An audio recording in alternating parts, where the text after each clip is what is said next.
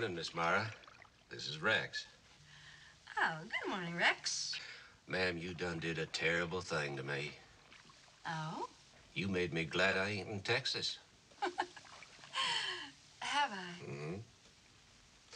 Every time I look at you, I say to myself, we got all kinds of natural resources back home, but we ain't got nothing like that. Oh, Rex. Tell you something else, too. I kind of hated New York when I first came here. All those people seem so distant and all. Don't feel that way now. Oh, that's good. It sure turned out to be a friendly town. You'll find that most people are willing to meet you halfway. If you let them.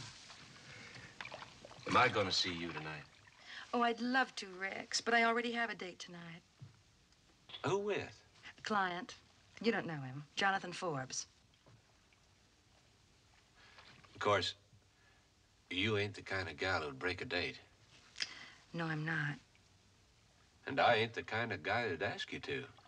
I know you're not. I'll pick you up at 8. I'll be ready.